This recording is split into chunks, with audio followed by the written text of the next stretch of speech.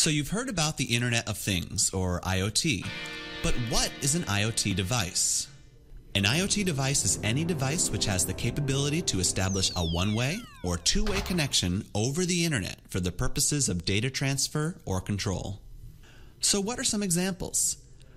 On the simple end of the scale, imagine a passive tracker, which itself generates no data, but passes data onto the Internet through a mobile connection.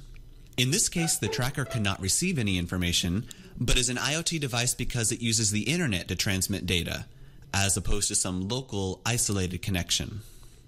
Of course, an IoT device capable of a two-way connection allows for richer real-world applications and literally enables a dialogue to take place, whether it accesses the Internet through wired or wireless means. Think of the myriad of medical devices used by hospitals around the world. A traditional heart monitor can trace rhythms and record signals just fine. But once connected to the Internet, an uptick in activity on the monitor itself could be detected, which could affect the accuracy of a measurement.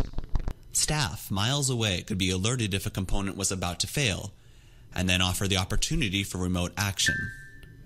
As an IoT device, machine and sensor data become knowable.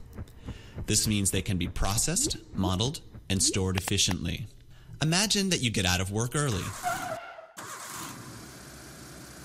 A traditional thermostat, while able to be programmed to do different things at different times and days, couldn't possibly know about your change of schedule.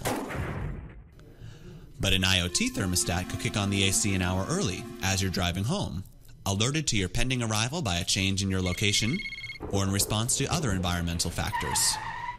While there are many exciting uses today of IoT devices, we've only just begun to explore the possibilities.